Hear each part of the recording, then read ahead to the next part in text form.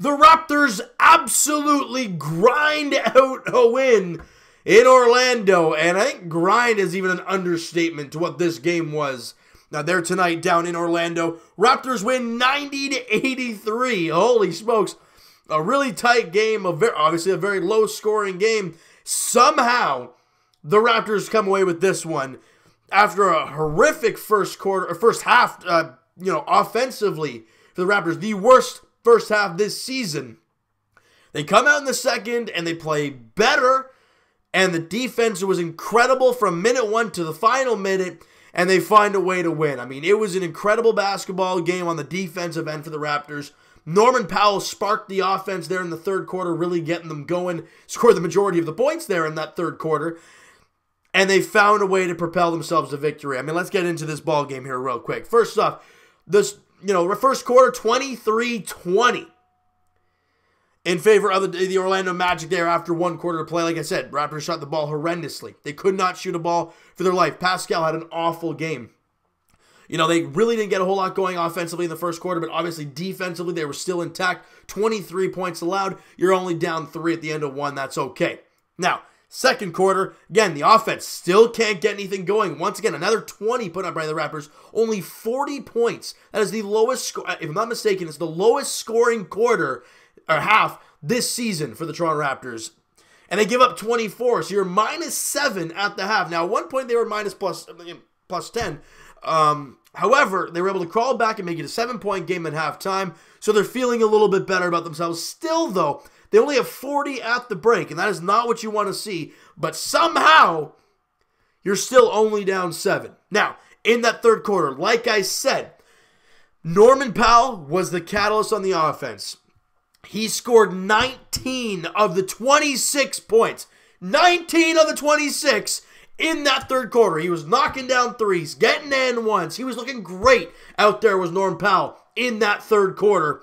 And the Raptors' defense dug in even harder. I didn't think they could dig in harder, but they did in that third quarter, only allowing 12. They allowed 12 points in that third. They scored 26, plus 14 quarter. You're up by 7 at the end of 3 quarters of play. Much, much different quarter than we saw in the first 2. Great job by the Raptors finding a way to adjust mid-game. Now, what Nick Nurse has been doing, and I know I'm throwing it back, but Dwayne Casey never did.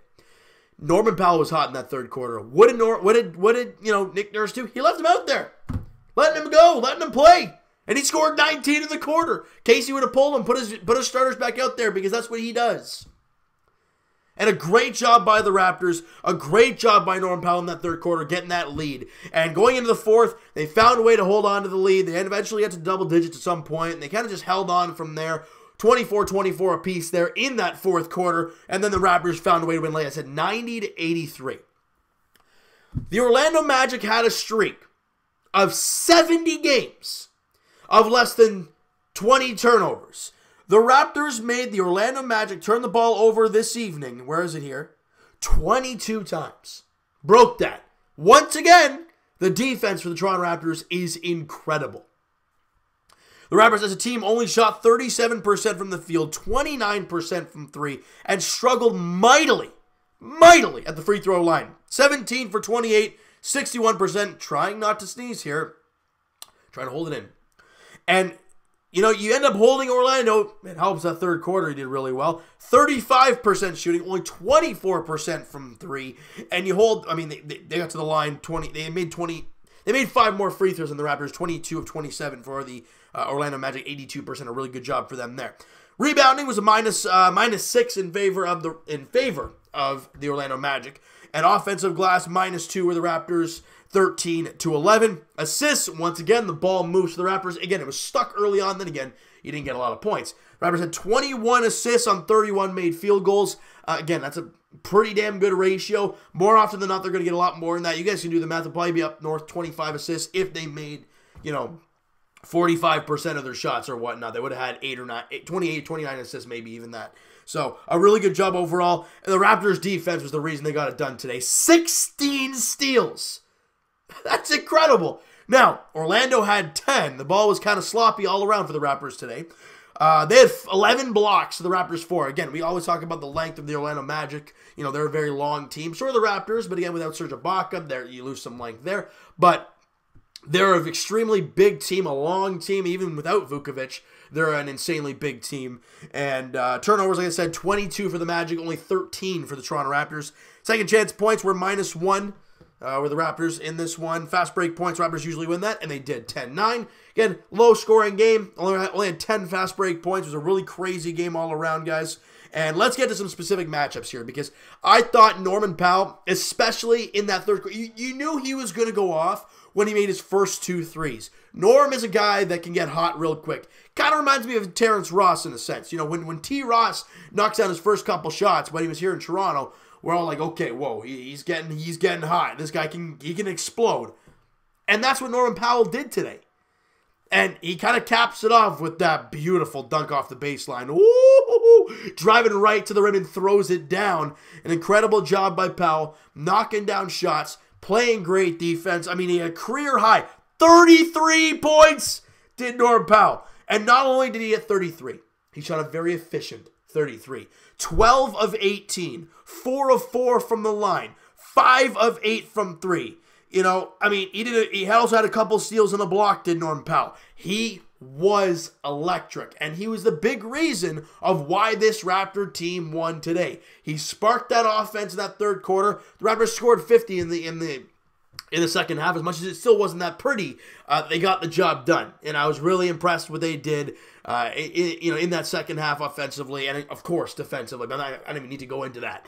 You know, Pascal Siakam had probably his worst night as a Toronto Raptor today, and they still found a way to win. The next man up, Norman Powell. You know, Pascal only had 10 points, 13 rebounds, and 5 assists. Shot 4 of 22. He had a rough night. A lot of bunnies missed as well. 1 of 7 from 3. 1 of 3 from the free throw line. He had a steal, a block, 3 turnovers, and a couple fouls. A rough night shooting for Pascal, no doubt. But he's a plus 13 on the floor. You know why? He gave you that defense. And that's what Pascal does. And you know, as much as his shot's not falling, as much as the team shooting was not there, they still worked their tail off on the defensive end of the floor, and they found a way to get stops, and eventually they found ways to get buckets, and it was a great job all around by this team. OG didn't have a great game. I mean, nobody really did. He had 2 points, 7 boards, 4 assists on 1 of 5 shooting. Missed all 3 threes he took, and missed both free throws, but 3 steals for OG and Obi in the game.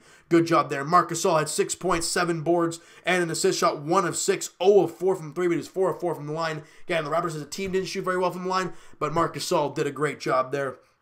And as much as people are going to say, well, Marc Gasol didn't get a steal, he didn't get a block, he didn't make a 3, he was 1 of 6 shooting, it's awful. Plus 10 on the floor is Marc Gasol. He made an impact, and that's what you want to see from the big Spaniard. Fred VanVleet made a lot of big shots. Only shot 7 of 20, was 3 of 5 from the line, he took 12 threes himself, was 5 of 12 from 3. But he had 22 points, 5 boards, and 4 assists. He got the stats are there, and the thing that the glaring number for me, for Fred VanVleet, he had 8 steals alone. The team had 16. Fred had 8. Beast. I mean, look, as much as the shots weren't falling, they were getting stops, and a big part of that is Fred VanVleet. What an incredible job he did. Like I said, 8 steals and 22 points. 5 threes. Great job for Fred VanVleet. We talked about Norman Powell and how he did a great job in both sides of the basketball. He played 39 minutes. He had the 4 fouls, but he had those 4 fouls early in the game, and he found a way to stay composed, let the defense come to him in the third and fourth quarter, and then the offense came to him, and he did a really good job, did Powell, you know, all up in this game. Hollis-Jefferson, again, didn't do anything crazy, but got the job done. Did a really efficient game. 6 points, 6 rebounds, 3 assists, shot 2 of 3, had 2 of 2 from the line, had a steal in the game, and early in the ball game, having that nifty behind the back pass to Spicy P. Ooh, that was nice. Great job by Rondé in that game. I thought he was really electric in this game. And as of the 6 rebounds that he had, how many? 3 of them were offensive rebounds. Hollis-Jefferson, excuse me, guys. Hollis-Jefferson is balling. He is banging the glass hard. A lot of his numbers are on the offensive glass, and that's what you love to see. Energy, grinding, fighting, and that's what we want to see from this team, and a really great job from the Raptors. Terrence Davis, again, only played 15 minutes today. Did he get in foul trouble? He had 3 fouls early on, 4 points, 5 boards, and an assist on 2 of 4 shooting. Missed the 1 3 he took. Not a bad night for Terrence Davis. Just didn't get a lot of run because they needed Powell to keep going, and he was just unbelievable today. So there was no room for Terrence Davis in the game there this evening. That's okay.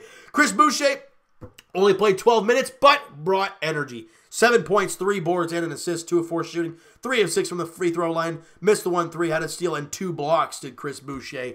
So again, goes out there, does a job. Great job, Boucher. Look, as much as this team, we're going to sit here and say this was a garbage game, and it really was.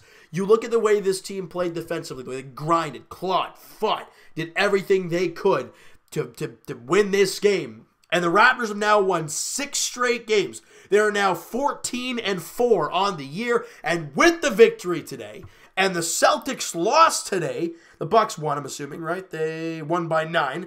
So, with the Celtics lost today, the Raptors have sole possession of second place in the Eastern Conference, with obviously Milwaukee being number 1, as we are used to seeing, and the Raptors' road record improves to 6-4, so a great job by Toronto in that one, and Philly has barely beaten New York by 2. At one point, they were getting crushed, so that's a crazy finish there in New York. But as for the Raptors, guys, now the tough stretch begins. You did your job against the teams that you should beat. As much as today was a grind, you found a way to get the job done, and that was a great job. Ladies and gentlemen, the Raptors are 8-2 without Lowry and Ibaka. And I think I heard the stat today, the Raptors without Kawhi Leonard, dating back to last year. Listen to this, 31-9 without Kawhi, dating back to last year. Is everyone else going to say that Kawhi carried this team? Maybe in the first couple rounds of the playoffs he did. But this team is not as bad as people think. This is not just because of Kawhi. It was a huge reason of Kawhi, but not all Kawhi. And we're seeing that now. The Raptors are 14-4, second place in the Eastern Conference, doing a really good job this year. And like I said, the tough stretch now begins for this team. Their next game is in December 1st, so it's the start of the month is, here we go. This is going to be a rough one. Now, good news, we're at home for 3 games. Problem, those 3 games are very difficult ball games. You face Utah at home on December 1st at 6 o'clock. You face Miami at home on the 3rd at 7:30. And then you got Houston in town at 7:30 on December the 5th. And then on the 8th, you go to Philly. So again, that's 4-game stretch. That's really tough. And we're sniffing around that Kyle Lowry and Serge Ibaka could be back on Sunday against the Utah Jazz, and it would be great to have these guys in that stretch against those 4 great teams. Now, if they're not healthy, sit their butt down, because this team isn't bad without them. Now, obviously you're facing very good teams, so you're going to have to find a way, but this team can do it. We have seen them do it. If those guys are not 100%, you do not play them. All right? Now, and after the Philly game, you play Chicago on a back-to-back. Then on December 11th, the day before my birthday, you got Kawhi in town, the Clippers. So what is it? 5 of the next 6 games, you are facing top-notch opponents. Now, 4 of the 5 are at home, which is great. You got to find a way, guys. It's going to be a tough one. It's going to be a dogfight, but you got to take it game by game. The Raptors did their job against the teams that they should beat. They're 14-4. Now you got to play some really difficult contests.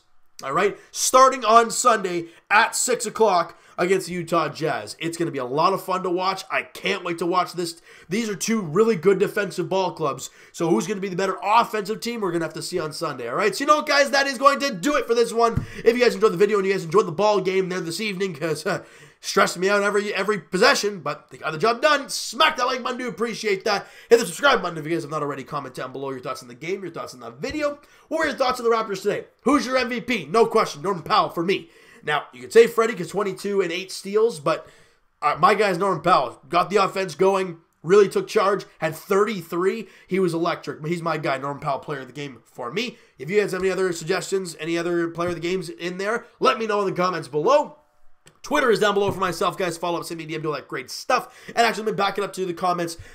Out of this next 4-game stretch where you have those 4 really tough teams, I'm not going to go to the Clippers yet because they're separate. But let's go with the 4 teams we got coming up, right?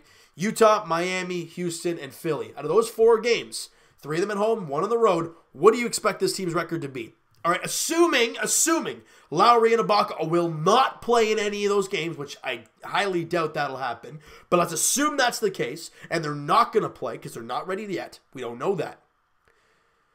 What do you think the record's going to be after those 4 games? Not, they're going to be 15 and... No. I'm not, out of that 4-game stretch, what do you expect? 3-1, 2-2, 0-4, 4-0. What are you guys' expectations? Because it's going to be interesting to see what this team does against the big teams in the Western Conference. Obviously Miami's in the East, but to face Houston and Russell Westbrook and James Harden, and with Utah with Donovan Mitchell in there and Mike Conley and obviously Bogdanovich, who's having a ridiculously good year. And obviously Philly, we all know Philly, who has been incredible there. So I want to hear your guys' thoughts, guys. Let me know in the comments below. Twitter's down below, like I said, all that's great stuff. And I will talk to you guys. Leafs edition will be tomorrow night as the Leafs are back at home, taking on the Buffalo Sabres, looking to rebound after that really tough loss today. Good news!